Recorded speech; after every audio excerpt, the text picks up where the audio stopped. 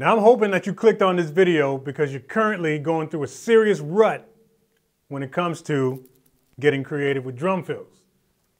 Today, I'm going to give you a tip, dead simple tip that's going to break you out of that rut just like that.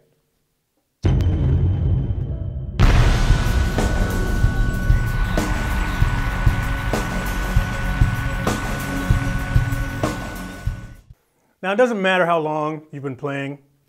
Every single drummer has eventually hit a creative plateau. I've hit it hundreds of times in the last 30 years. You might find yourself in, these sort of blocks of time where you just can't come up with anything cool. All your fills sound the same, and you're just boring yourself to death. And it can be pretty discouraging, man, because you're good. The skill is there.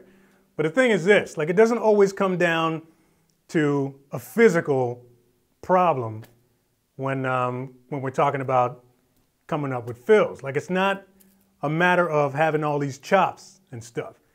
It's really just a matter of thinking.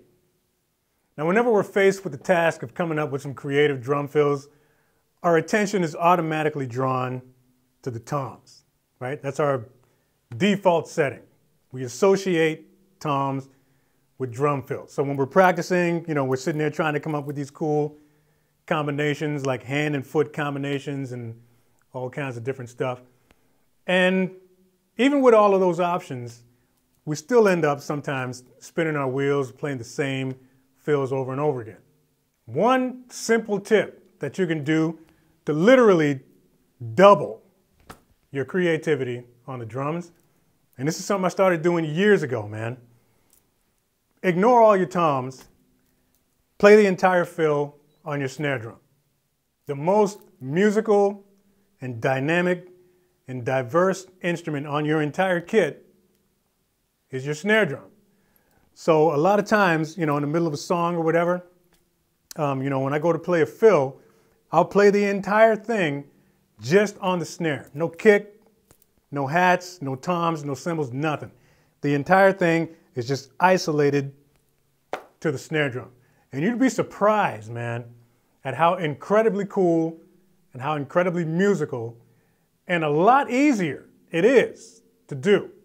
Don't underestimate the musicality and the dynamic range of this one instrument. That's why it's okay to just play your fill on this. You don't need any help from anything else here. Now, truthfully, the better your hands are developed, the better this is going to work out for you, the better this is going to end up sounding. But it doesn't mean you can't work towards that. The more you work on a practice pad, the easier this is going to become. Let me just give you a couple of musical examples to put this whole thing in context for you.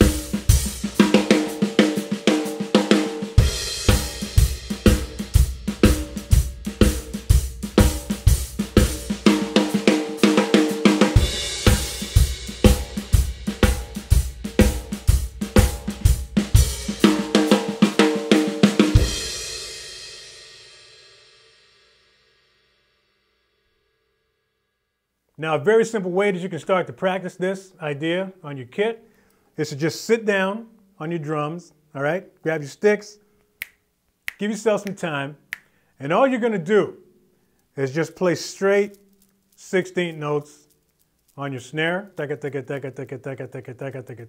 kind of thing. But you want to play them as musically and as dynamically as possible. And the best way to do that is to just, play the two zones on your snare. You're going to use the middle of the drum, and then your accents are going to be played using rim shots. And that's it. So you're just going to sit down and just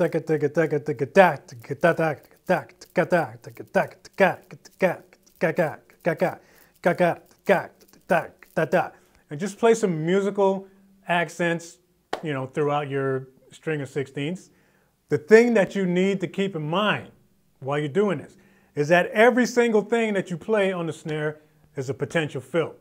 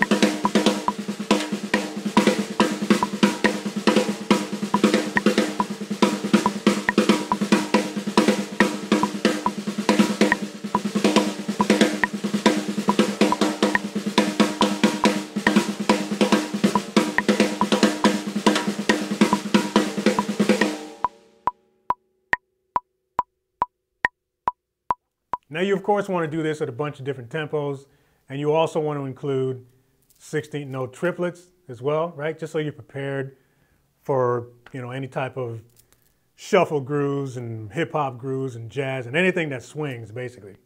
But yeah, the whole idea is to just start the practice playing fills just on your snare drum. Now I suggested starting with 16th notes because that is the most practical and probably the most used rudiment that you're going to be able to apply to pretty much any musical genre that you're currently playing. But, and I need to stress, but it does not stop there, all right? You eventually want to include all of your favorite rudiments. You definitely want to get some doubles in there. Flams, drags, radimicus, flippity flops, all of that stuff. You can apply all of that to this idea. As a matter of fact, the more of those rudiments that you add to this whole idea, the tastier these fills are going to sound.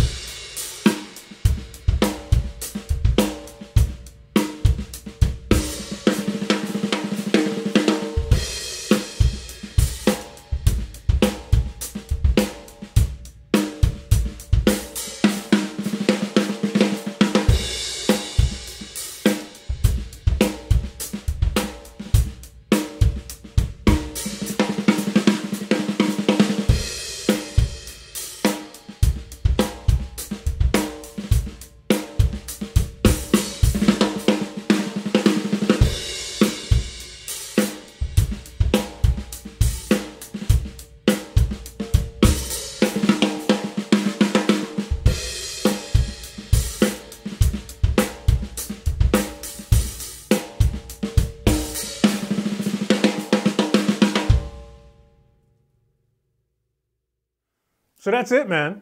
That's a very small and simple idea that can smash a gigantic hole through that brick creative wall that you just ran into.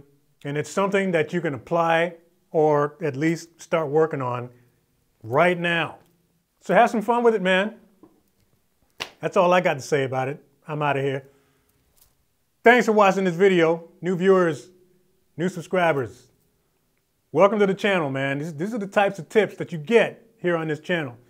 So make sure you hit that notification bell so you know when the next video is coming out. If you haven't already hit the subscribe button, there it is right there. Make sure you mash that before you bounce. If you haven't been to the merch store yet, I got a merch shop that's full of a bunch of cool t-shirts and hoodies for drummers. If you haven't stopped by and you ordered something yet, hold off. Hold off, man. I got an announcement coming next week. I'll let you know what that is in the next video. As for now, drop a comment below. As always, hit me up with a like. Share this video if you dig it. See you next video.